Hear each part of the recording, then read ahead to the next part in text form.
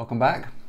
So this is the third video in a series on how to build a buy-to-let property empire. If you missed any of the previous videos, circle back. There's a few things that you need to be aware of before this. Oh, and don't forget to subscribe. I've got today's installment. In the last video we talked about the property we're looking for, the size of it, the shape of it, where it is, a little bit what it looks like, how much you'd be paying for it, its location, and there was a few sort of tips in there, some sort of common misconception that we tried to correct. We said we need to find that kind of house, the kind of house we can buy cheaply and add value. Think about the kind of place where a builder would buy it, do it up and sell it on for a profit, but we're not going to be selling it on for a profit, we're going to be keeping it. It will probably be an ever so smaller, cheaper house than the builder would be buying, because yields tend to come with smaller, cheaper properties. It's just as much effort for that builder to buy a big house, do it up and sell it on, make a big chunk of money.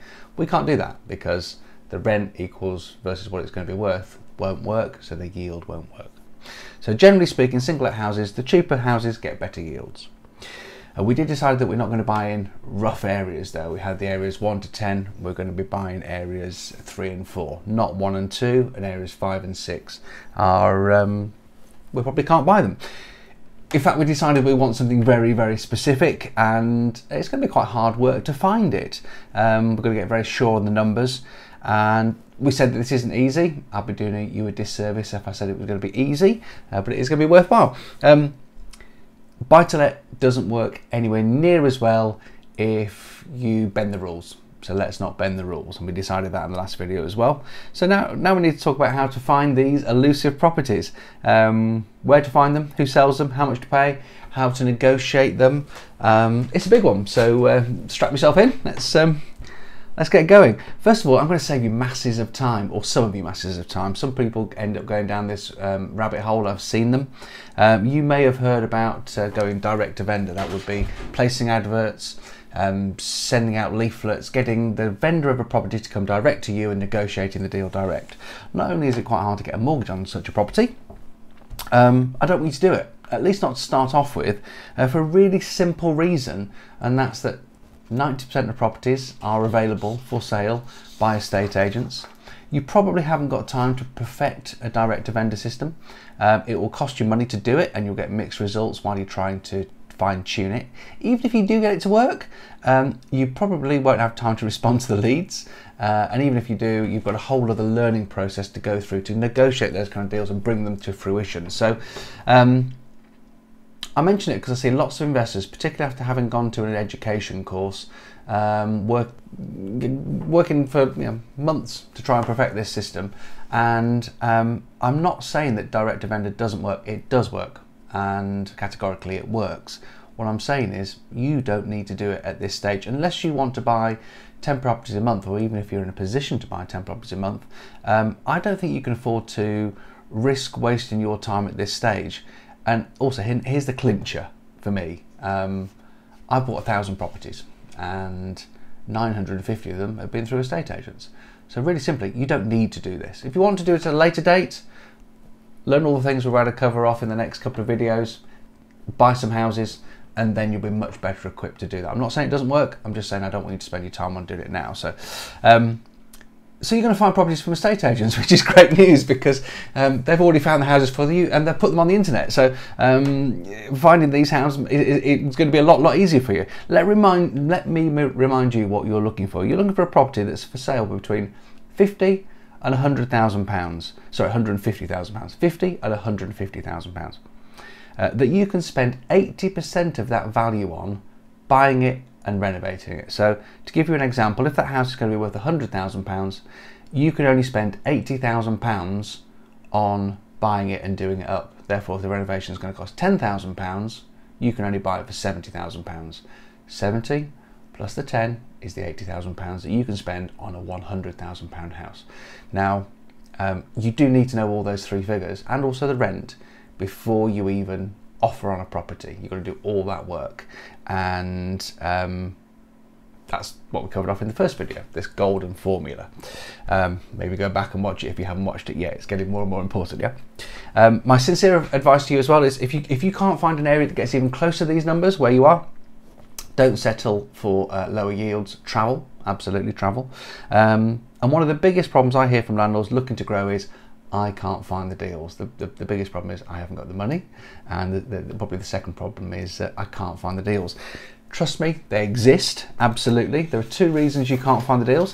One is that they are just not immediately obvious. Rarely are they immediately obvious. They don't smack you in the face. Some are, but usually there's some fiddling to do. That formula, you've got to do some fiddling, some bashing in, and just does it fit, some double checking, and it takes a bit of a while to actually get into that process on the first deal, and many deals, and ongoing. I still do it. You write it down. Yeah, do I have to do that? Do I have to check this again? Do I do that? Does it work? Does it not work? It doesn't immediately strike you in the face. And the second reason, and it's the usual reason, is it's hard work. You've got to go through all this process, and you might not buy the property. And honestly, most people don't do it. But you're going to be different. You're going to do it. I'll level with you right now. You are not going to get 100% of what you need from this guy on YouTube, from any guy on YouTube. It's not going to happen.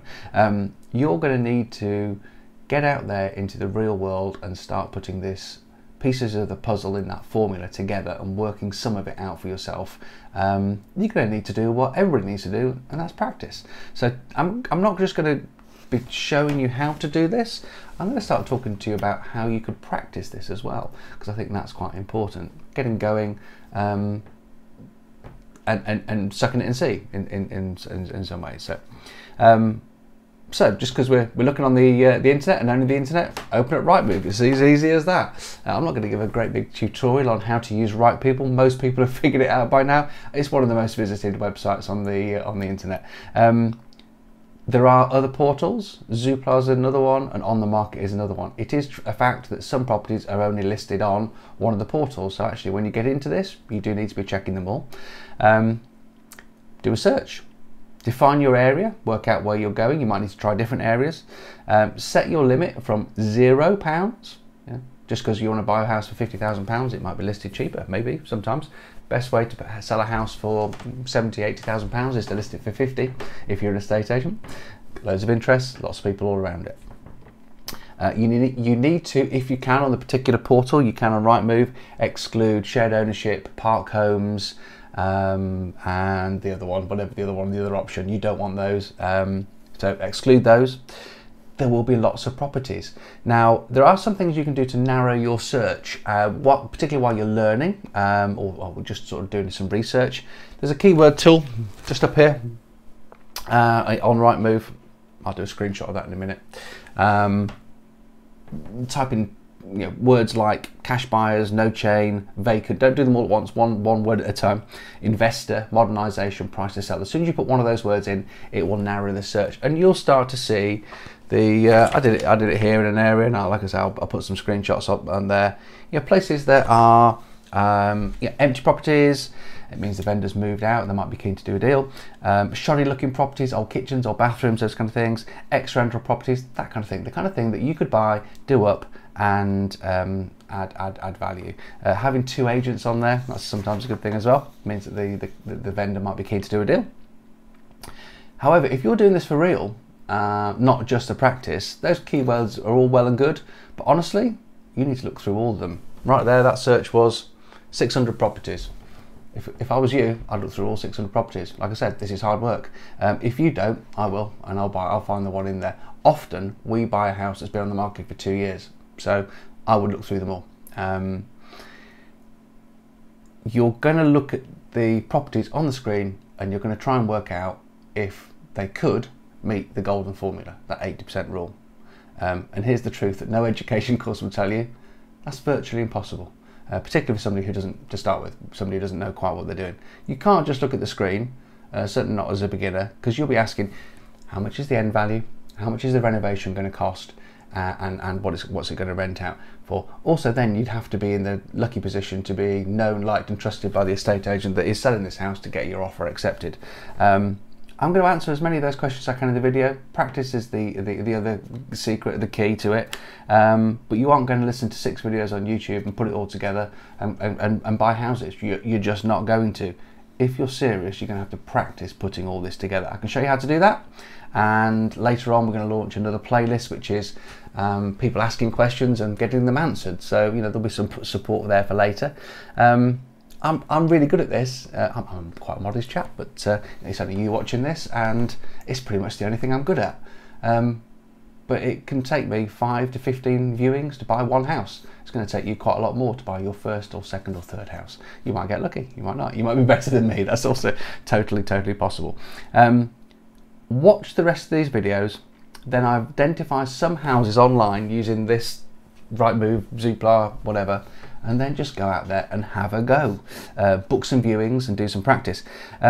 Before you do that, I've got a couple more things to share with you, so stick with me for a second. So I want to share a few things about estate agents, dealing with them, because you are going to walk into estate agents either in practice mode or real life mode. And I've got 2 little gifts for you in a minute as well. So practice. First of all, I would not do this in the area. If I was just practicing, I would not do this in the area where I really think I am going to be buying. You will burn your contacts. You'll annoy some people potentially. You might look like you don't know what you're doing if you don't know what you're doing.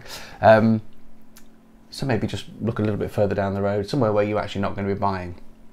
Maybe go further so that when you actually find your real spot, it's closer, you know. Try just speaking to one estate agent while you're practicing. So you don't want to, why bother 3 or 4 or 5, and get all your learnings done in front of that one person. Say all the silly things to that just one person. Here's some things you really need to know about when dealing with estate agents. First of all, they're busy.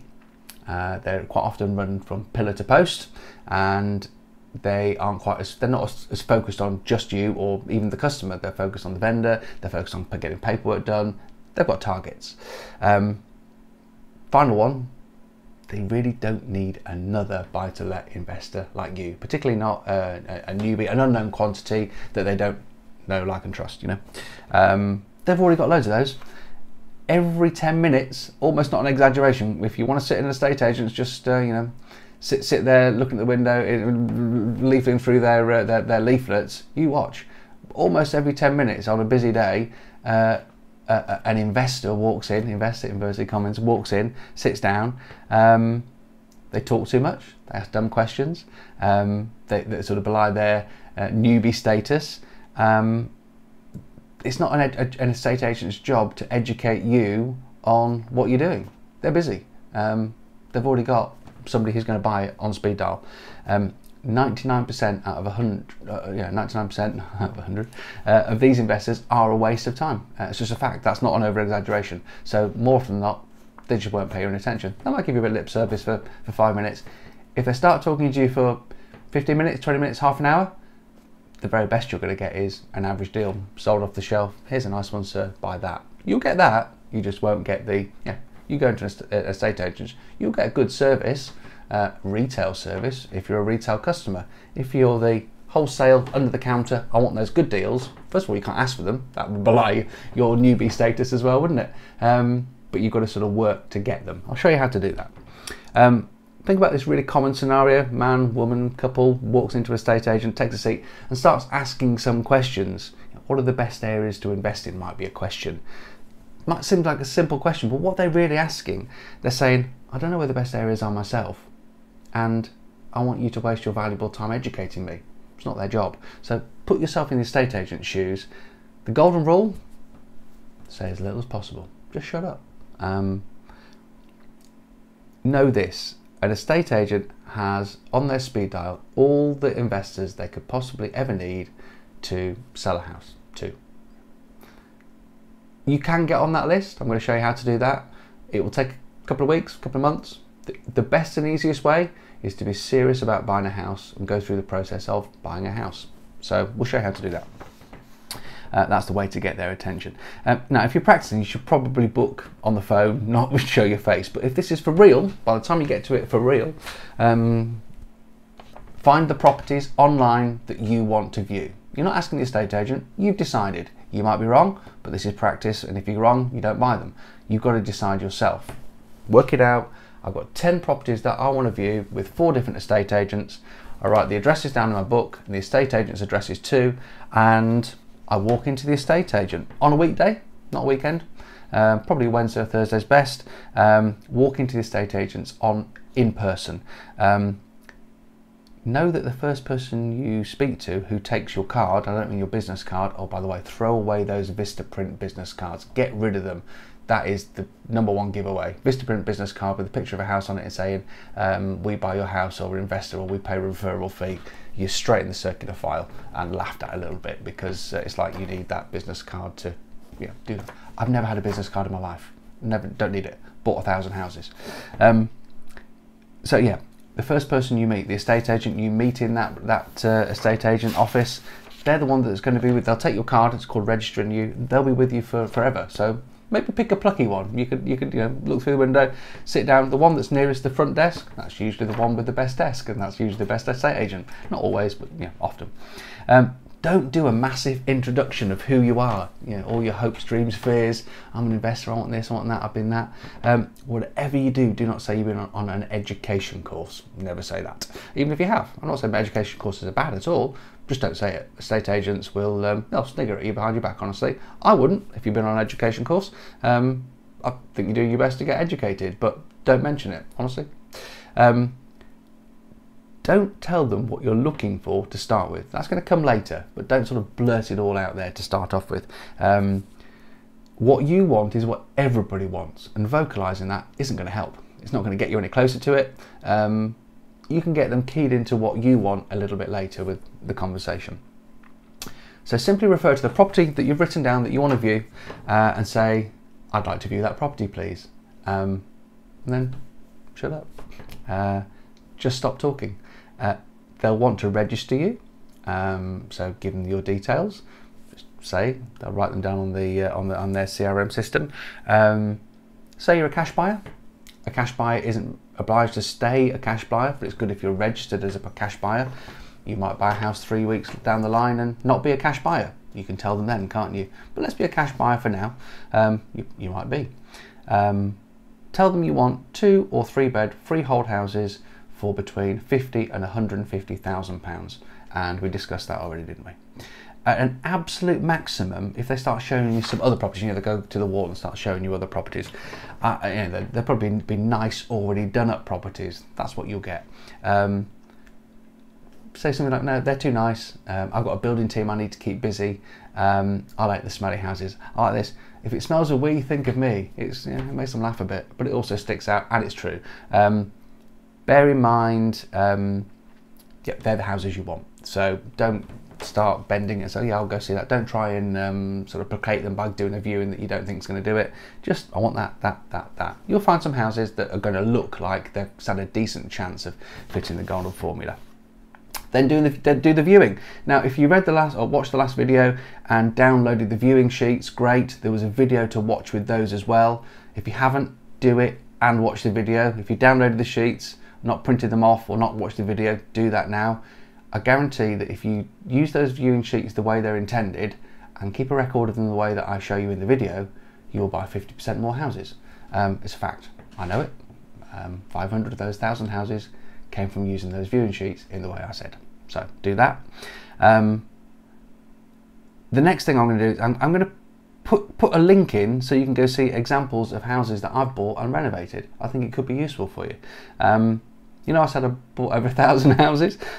We videoed almost all of them from start to finish throughout the renovation. For our clients, for me, for a team, they're a weekly update. We video them as a record to send out as a weekly update in the moment. For you, it's a great place to watch 1,000 houses being bought and renovated.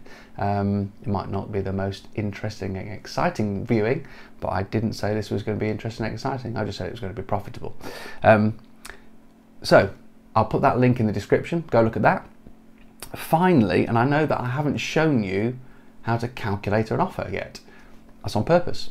You can't calculate the offer until you've done the viewing, worked out how much the property will be worth, and then worked out how much it's going to cost you to get it there. So we're not doing that yet. We'll do that in the next videos. Speaking of the next videos, I'll see you in the next videos. Bye for now.